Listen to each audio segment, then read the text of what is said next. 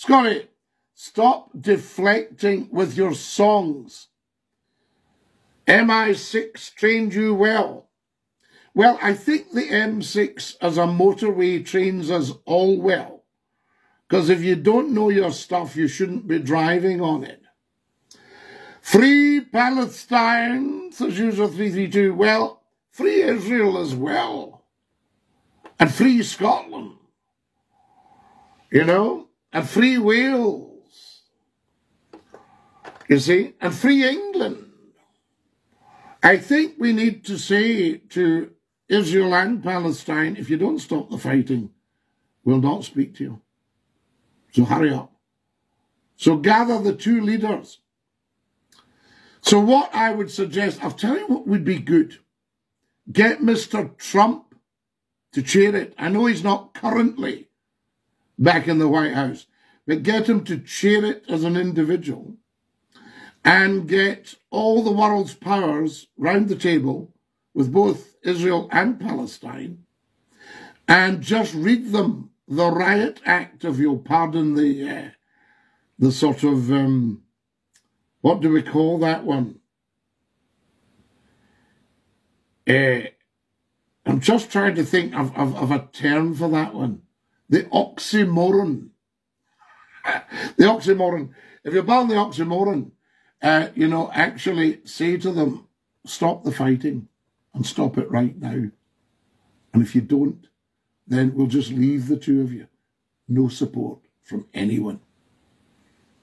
Are we all happy with that? And they all, America nodding, yeah. You know, that's what I would say.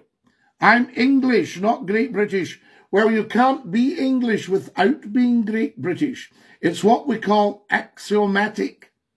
England is part of Great Britain, which is a land mass, not a country. So if you're English, mark my words, you are Great British.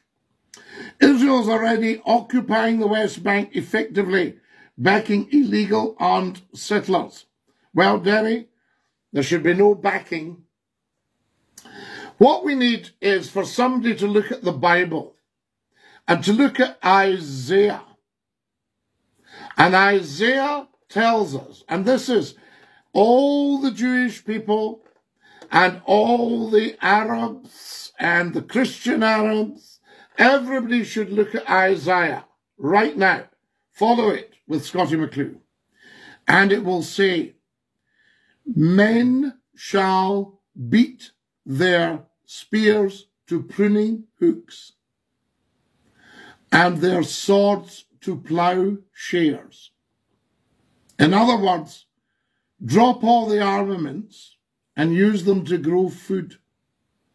Turn the factories into making pruning hooks and plough shares.